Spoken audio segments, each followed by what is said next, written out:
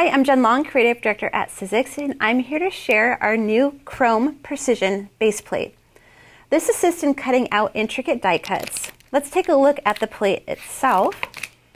First, let's take a look over here where you can see on the label we've included all of the sandwich instructions, and we could take a look at the actual plate itself. Look at that. That is a strong chrome surface that doesn't allow for any impressions, so you're always going to have a clean, delicate die cut.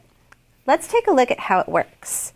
You're going to place it label side down, chrome side up, and this is actually going to replace your bottom cutting pad.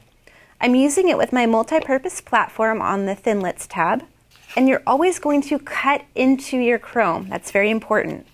Now I have this piece of paper, and of course I've prepared it with an adhesive sheet because I'm cutting out an intricate die, and I want to be able to adhere that cleanly and easily after I die cut it.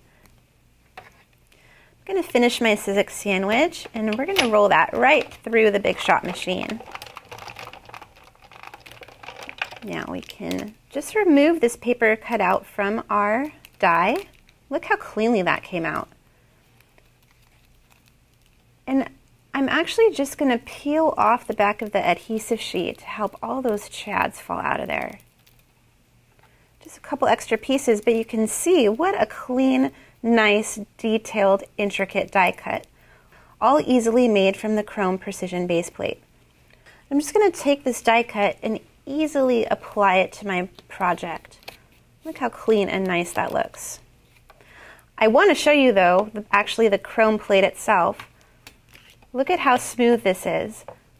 Not one impression from the cut that we just made, and I've actually been die cutting with this all day to create these other projects to show you that I've used with it. Look at all these beautiful intricate dies that we've cut out using the Chrome Precision base plate, all cleanly cut with not a mark on it.